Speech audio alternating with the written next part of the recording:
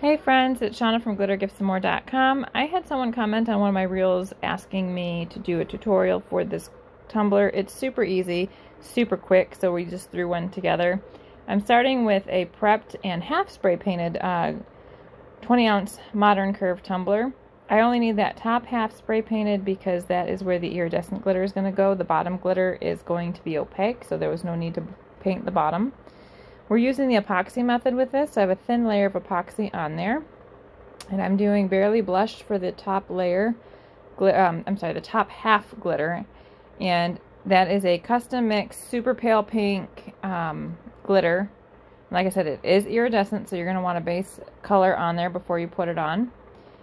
Once we get nice coverage on that, I'm not worrying so much about the middle part of that tumbler, but once we get good coverage on the top, we're going to add the next glitter, which is a custom mix glitter called Passion Pink. Passion Pink is amazing. I think it's one of my favorite glitters to use right now.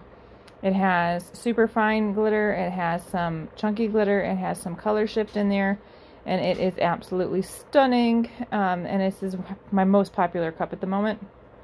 So we get good coverage on the bottom. Once we get that first layer of glitter on there, I just let it soak into the epoxy a little bit, clean up my mess.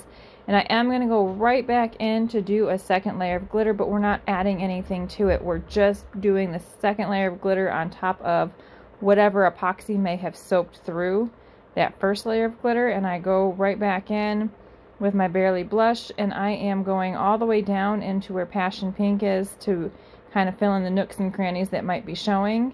And then this time I took the lid off of my shaker for Passion Pink just to get nice good coverage in there, and I tilt the cup down to make sure it falls in to create that ombre. And then I take my gloved hand and I just pat that down. Those chunky pieces can be a booger if we don't pat those down. You can use a wax paper. I know a lot of people use wax paper to get those pieces to fall flat. Once we're done with that, I take my tape off. I start my epoxy. I do 2 layers of epoxy before I do my decal, and for the decal, that is a pink holographic. I'll have that linked in the comments if you are interested in it. All of the glitter is available at glittergiftsandmore.com, and once again, it is Barely Blushed for the top and Passion Pink for the bottom. Super quick, easy cup to do, but absolutely stunning. Thank you guys so much for watching. Have a great day.